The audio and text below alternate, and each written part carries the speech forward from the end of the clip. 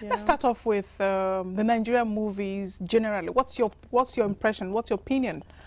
Okay, so of Nigerian movies 2015, okay. the industry. I think the industry did great. As much as I could, I watched a lot of movies. I went for stage plays or stage productions as well. The industry was great for 2015. It could be better, and I think more work still needs to go into it. Yeah. Do we start with the worst or the best? I think since the year is rounding up, we should do the best. Okay, let's do it. Let's do the best that now. I've reviewed so far. So I will kick off with my number 5 for the year will be Seyi Babatope's Lunchtime Heroes. So it was a family drama. I think it was a good production. For one, he pays attention to detail. He picks the best acts. And he ventures into where people will naturally not go. So it was a family drama. If you follow Nollywood so well, you'll notice that most of our movies are skewed towards adults and maybe young adults, so youth, but nothing for children. And then Lunchtime Heroes did justice to that, so he focused on kids. And he got great acts to interpret the roles. Yes, he did. Yes, he did. So it was a fantastic one. I enjoyed it. My number 4 would be The Visit. Yes, The Visit is the name of the title of the movie. It stars Inse Ekpe Etem and Blossom Chukwu. It was a 4-man cast movie, and we saw 4 couples living in a block of flats, and they have totally different lives. So one is rather on the loud side, the next is prim, proper, and well put together. So you know what goes on when you're living in a block of flats with neighbors that are totally different from you. There was suspense, there was intrigue, and it was funny. It was really, really funny. The Visit was a 2015 production, and I really enjoyed that one as well. I'll move on to my number 3, and that will be Iyore. Okay. Now, Iyore was a 2014 production, spilled into 2015. But it was a good production. I had goosebumps when I was watching. We focused, yes, it's a Benin movie. The translation of Iyore is The Return. So it was a really, really good production brought to us by Frank Raja Arese. Wow. And I've seen a couple of his Ghanaian movies or movies that are normally shot in Ghana, and I was just blown away by this movie. So it featured the likes of Rita Dominic, Joseph Benjamin, Paulo Basili, Okanwa Shnadze. She's a Ghanaian or Cameroonian, I'm not too sure. But it was great, as in the Benin Kingdom will be proud of this production, as in from the lines to the costumes to the editing. So I watch movies a lot. If you have unnecessary scenes, you can tell. You don't want to get to the end, you're dragging it along, you can tell. With this production, every step of the way, you could see that editing, some process was put into play. And I really, really enjoyed. And I'm very proud of the Benin heritage. There was the historical aspect of it. It was, I'm talking about it now, and I totally enjoyed it. I watched it 10 times. I can see the nostalgic. I watched it 10 times. Wow. And the costumes were fantastic. There was a Yoruba aspect of it where Ondo was the state which is closest to Benin. You know, they share borders, so... Yes. So you get where I'm coming from. A neighborly stretch. You couldn't have hit the nail on the head more, because the Benin and the Ondo people share borders. Yes. There was that interaction Chemistry. between... It was fantastic. He brought it to bed. Okay. So that was my number 3 movie of 2015. Best. Yes, it was. Okay. My number 2 will be Invasion 1897. Whoa. Invasion 1897. Also, the Benin people, I believe, because it has a rich cultural heritage, which the Yoruba people also have. And they have done quite a number of movies. If you watch Oduduwa back in the day, so you will know that there have been quite a number of movies as it relates to the Yoruba culture. But the Benin people just brought it home with Invasion 1897, and it was directed by Lancelot Odua in Maswen. He did a fantastic job. Props was good, as in it might not be the best, but that he considered it, I think he gets a plus. Costumes could be better, but it was a good production. It gave us history of what the Benin people, how you see all those artifacts and you're like, oh yes, it's great, but they came from Nigeria, they came from somewhere. So there was history with that production, and I think the Benin, enjoyed that. The Benin people, they really have rich cultural heritage. I don't know that. I think if Nollywood can actually delve into that field, there will be so much movies churned out of that space. Yes, really, I believe that if you are a watcher, if you watch movies, you can tell even from the foreign movies, there is no way you don't see that come to bed. And you will notice that some of the great movies that take away awards are movies that focus on heritage, that focus on the culture. You can't go wrong with those movies. I'm not saying that we shouldn't go ahead. Because you actually connect with the people. Yes, especially if you don't know at all. So that's why I said, like the Iores and the Vision 1894s, if you're a Benin person and you don't know your history, that would have brought you up to speed. That movie would have brought you up to speed. So I give kudos to Lancelot Odua for that from a Vision 1897. He won quite a number of awards as well, recognitions. Yes, he did. You know, so there's nothing as good as when you work so hard and then somebody pats you on the back and say, well done. I agree. I totally agree. And he took a risk. So the act he used, his main character, Mike. Fresh face. Fresh face, but towering figure. You couldn't miss him if you watched 1887. So you could see him and you were like, oh my God. Oh my, wow. It was just at par. It was a good production. And I give kudos to him. So that was my number 2. My number 1. I'm holding my breath. My number 1 production. Ta-da! October 1. Oh, wow. October 1 was one of the most anticipated movies. Not 2015, but people were looking out for it. The cinemas were filled to the brim. I was supposed to watch the movie October 1st, but I got there late and the cinema was full. Oh. And I'm like, are you joking? And they're like, okay, when is the next one? I said, oh, later. I'm like, oh, but it's sold out.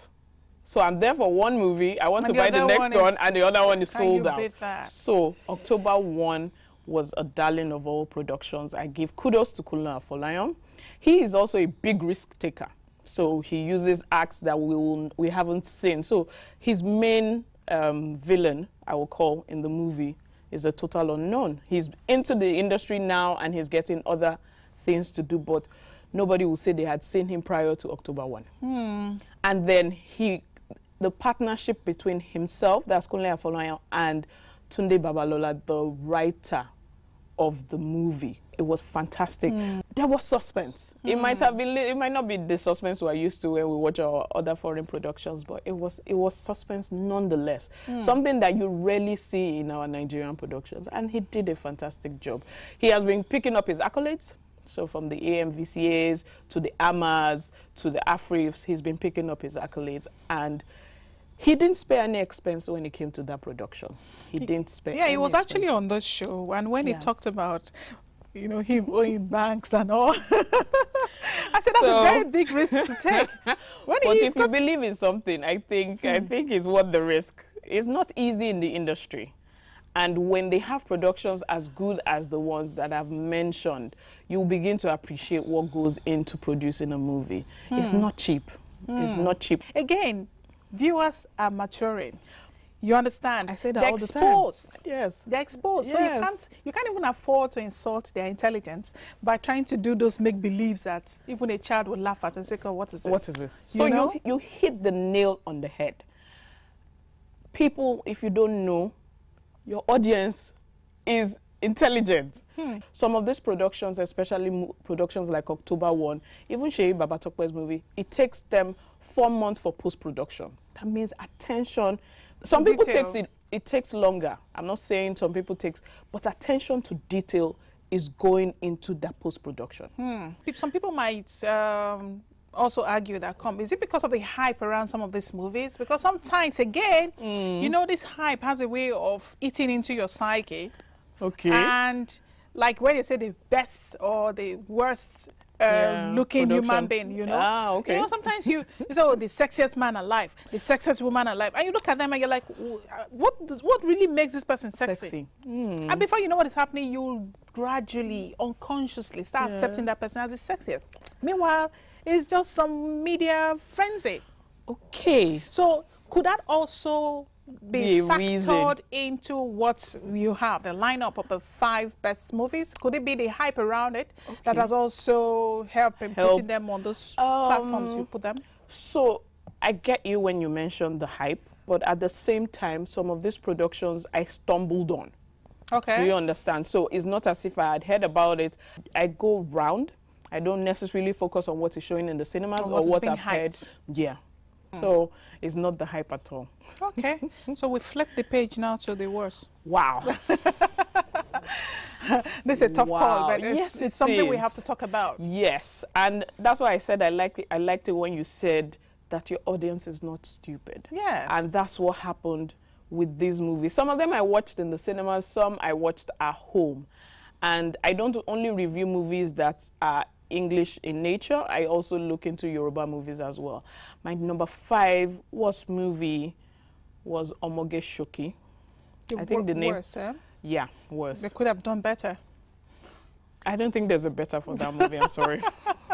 I didn't mean it like that, but I don't think there's a better for that movie. Okay, tell us about it. So the movie focuses on 3 ladies. I believe it's trying to focus on the ills and evils of prostitution. Okay. Or prostitution. The production was horrible. That's one word to put it. When you say horrible, what exactly do you mean? So directing was, you need to bring out the best angle to your people. The direction wasn't... disjuncted? No, it was everything rolled into one. The script, I know they were translating or transcribing. The script wasn't well thought through. So you bring 2, and 2 of them are major actors and major actresses. After 20 years plus in the industry, I don't believe they should be doing productions such as these ones. Yes, you're trying to point out the evils of a certain societal ill, but I don't think they should have done. So the script was a no-no. The production quality was poor. So there were times where I couldn't hear. There were times when you had the dark corners and edges and shadows. Costumes was a no-no. Can you beat that? Yeah. So the interpretation was all wrong. Yeah. There was a part 1 and part 2, and I had to watch part 2. Oh, no. I can't do a review and not do it, so I had to put myself through part 2, and I'm like... Part 2 in some cases is an extension of part 1. So it's not part 2, but we couldn't finish everything in one. So we have to do an extension. So my God. I have to put myself you see, I'm still having a hard time wrapping my head around why people really bother to put, movie producers, sometimes the part 2 is unnecessary. I agree. Part 2 of some of these movies are unnecessary, and then they even stretch it to part 3. Yeah, hitting the nails right on the head. I couldn't have said it any better. My number 4 was Baby Oku. Baby Oku stars Mercy Johnson, and Baby Oku, I think, goes to America. So it follows the line of all the other someone goes to America themed movies. So we had Sophia in London, that kind of. So Baby Oku is in America. That was, and it stars Mercy Johnson. And so it was another movie that had a part 1 and part 2. And I watched part 1. I think at the time Mercy Johnson was pregnant. So I give kudos to her for being able to act while she's pregnant and putting herself out there. But my God, I was like, what in the world am I watching? What's going on? So production was clear and it was clean. But the script was a no-no. So like a village champion gets impregnated by someone that just came into the village to visit his mother, and she's now flown to America to join her husband and puts her husband through hell. Execution, I don't know. The script wasn't as intelligent as I would have expected it to be. And that's where that came in. So you can take stuff out of it. Be careful who you meet is one thing. Or when you go to the village, ensure that you play safe if you are that kind of person. But so apart from that, the storyline that that's probably misleading and not sinking. What else is wrong with that? I think directing was also some comme-ci comme-ça. Okay. So my number 3 would be Dr. Bello. Are you kidding me? I'm sorry. The almighty Dr. Bello. I can feel some people strangling me like right now. And I was, so Dr. Bello was one of those movies I had heard about on TV and I'd seen trailers, and I was like, oh my God, Vivica Fox, Isaiah Washington. In fact, the cast. And so it wasn't so much even the Nigerian cast, but I think Dr. Bello was one of those movies that I'd watched that had a Nigerian and foreign cast, and I was like, oh my God, I want to watch it. With all those people, Isaiah Washington. Yes, on it as well. And he was fantastic. I don't give him props for that. But so after I watched it, and when it started off the first scene and all the shots were in America. So America really made sense. It was short, it was sharp, it was straight to the point. Isaiah was delivering to his own lines. The same thing with Vivica. Everything was going on well. I'm not a fan of Jimmy Lewis, so I'm not going to talk about him so much. But everything was going on well until Isaiah Washington now decided to come to Nigeria. And if you're talking about unnecessary scenes, I have not seen so many. Is it to make up for lost time or what? What exactly is this unnecessary scene about? I don't know. What, in your opinion, inform this stretching things beyond their limits? I can't explain. I can't explain it. I can't, for the love of me, I can't explain it. So when you show them getting into the car, driving on the road, getting to this, getting to that, or the person is climbing a rock and you show him climbing the rock, it's a process which some people even say when they're watching certain movies, they're like, oh, how did the person get there? Yes, people want to know, but they don't need to follow that process. There were so many things they could have taken out of that production that would have made editing clean and sweet. And on point. And on point. So the movie ended up being a 2 hours plus movie. Something that I'm sure he could have finished in maybe an hour, 30 minutes. It's a good storyline. Let's not get it twisted. We're moving. Why. Yes, we're moving. My number 2 is One Night in Vegas. This production is a Ghanaian production because it features Yvonne Nelson and John Dumelo. It features Jamie John Lewis as well. And it was shot in America. Now, I might not have been to Vegas, but I could tell production was just... So would I say continuity? They had this scene where they kept on showing parts of Vegas before they showed the inside. And so for some reason, it was the same thing they were showing every time they showed outside Vegas. So it's cut and join. Yeah. Okay. And then the script wasn't so powerful. I mention it again, your audience is intelligent. Don't think people will not notice it because they're looking. Okay. Yeah. My number 1. Oh, I'm holding my breath again. Yes. One last word. This movie stars Majid Mitchell, it stars Uri Eke, it stars Uti Wachuku, it stars Eukaria Nunobi, and Majid is a Nigerian movie director who leaves the set of his production and runs to the aid of his mother, who he believes is ill. I like Majid. I think Majid is a brilliant actor, and I think he's easy to work with when it comes to Nigerian movies because he's featured in a lot of Nigerian movies. And he's Ghanaian. But this movie was, I don't know, it wasn't compelling. The script wasn't right. So he's a director. They're showing him direct. But I just wonder what's going on behind the cameras, even when they are shooting, because some pieces were just up and everywhere. It comes off. It exaggerated. That's the word, as in, it comes exaggerated, like, really? The one last word didn't drop the word. Didn't drop it. No, not at all. Didn't drop it like it's hot. It didn't drop it like it's hot. It didn't at all. So those productions make up my 5 best and my 5 worst. And could be better movies. Yeah, they could be better.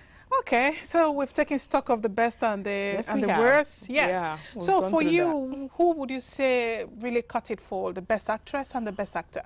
Wow. For 2015. So I didn't watch all productions, and some of them are under the radar, some of them are being done.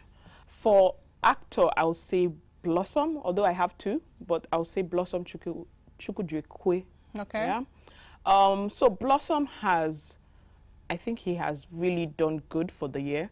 He started off with romantic roles, but he has found a way to be in other productions. Okay. So not he typecasted. was not typecasted. Blossom is best actor.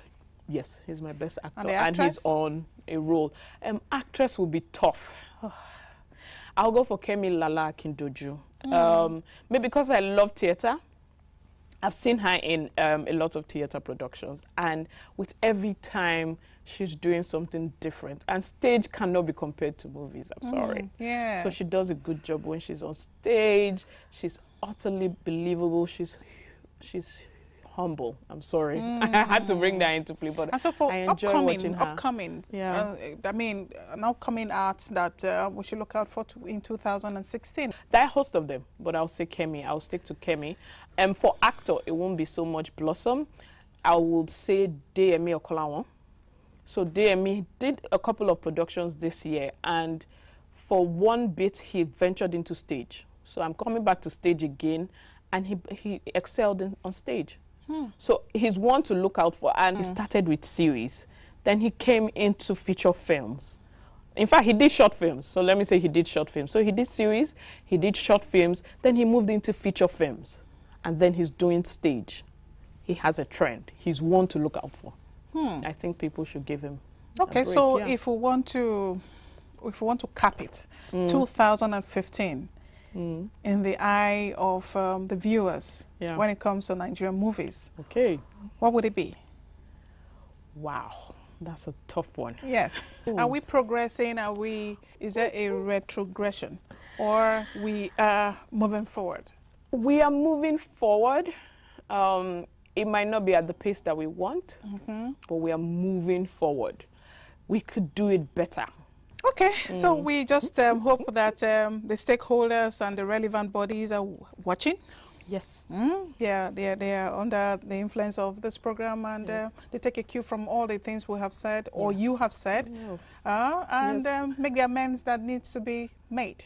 Well, we could have gone on and on and on and on, but unfortunately, time is always of the essence. Yes. So we want to say thank you very much for having me. Thank you very much. Yes, and so viewers, that's the much we can take on this week's edition of Saturday Night. Thank you so much for tuning in. Until next week, be kind to one another and stay well.